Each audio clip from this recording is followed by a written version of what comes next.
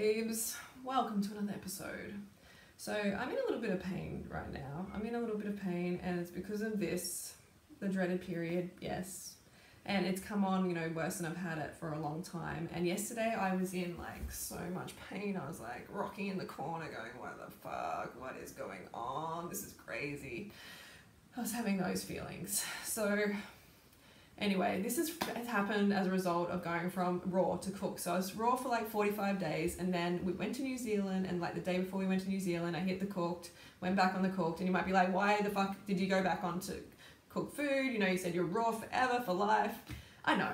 I just say in the moment how I feel, and I live in the moment. In that moment, if I'm I'm going to be raw forever, that's what I feel and that's what I say. But I did end up eating cooked food, and I'm still on cooked food right now. Like a drug, I'm still on cooked food.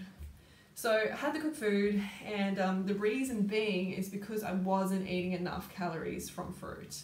And it's very easy to undereat. That's why you see fruitarians, skinny fruitarians everywhere, because they're not eating enough. And it's very easy to undereat on this lifestyle. Is it the fault of raw food? No, it's not. It's not the fault of raw food. But it is very easy to do because you're not getting the salts and the oils and the spices, which make you want to eat more food in general. They make you want to eat more and more, and you don't get that with fruit. So that's why. And then we went to New Zealand and had a great time. I love it. It was an awesome time.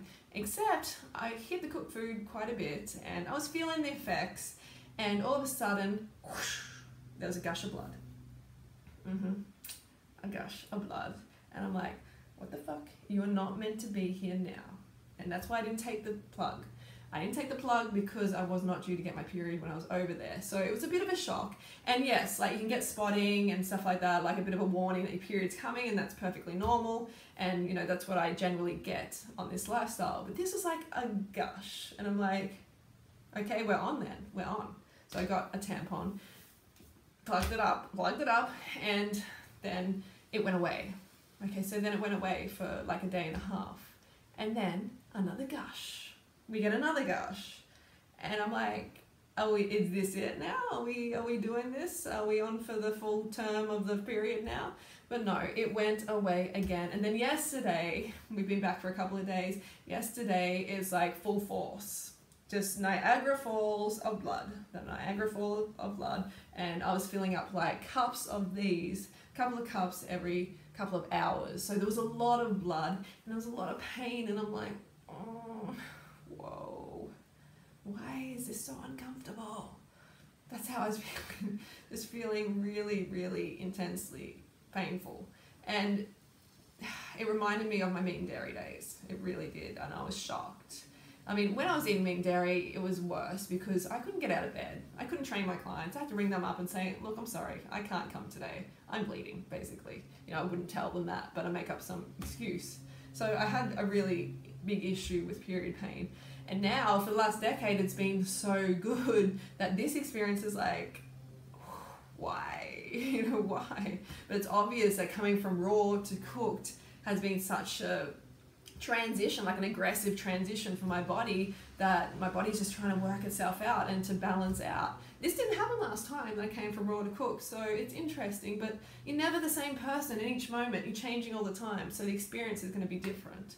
But I just wanted to share this experience with you because, I want to, be transparent about these experiences because I feel like they help. Because maybe one of you will experience this and you'll be like, oh, well, it happened to Freely. Freely's a good role model. she told me about it. And I feel like that is important. It's an important part of our relationship.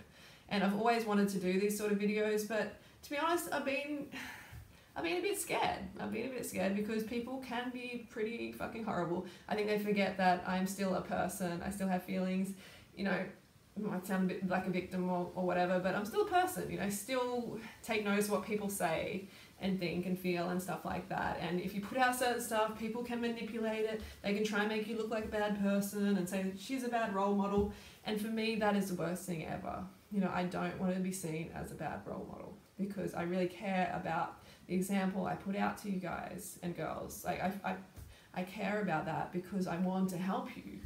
I want to help you from the experience, the place that I've been from, which is, coming from eating disorders and anorexia and bulimia and terrible periods and a past of a lot of issues. So I want to be able to you know, help you, and I don't want to be seen as like, you know, this bad person or whatever. So anyway, I'm going to share more experiences that have been happening, because it's exciting to be just open about these things. It really, really is, for myself, and also I feel for you guys as well.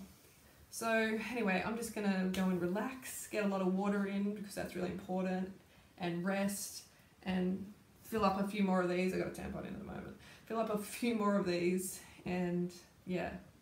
So that's my video. If you want to see more videos where we talk about the personal stuff, let me know in the comments below. I'm thinking about making a video about boob jobs. Yes, about boobs. If you want to hear about a little boob story, then let me know in the comments below, and I'll let you know a few things. We can talk about stuff. And also my skin, yeah, has been breaking out because of the cooked food, yes. And Robin kicked me in the head here accidentally. He went into a handstand and he kicked me. It was a total accident, but there's a bit of a lump there now. But your face is more puffy, more pimples. So it's not as much fun, but it's kind of a transition. The transition period is always a bit ugly, a little bit ugly. But wish me luck with the period pain, and I will see you guys soon. Love you guys, and I'll see you next video.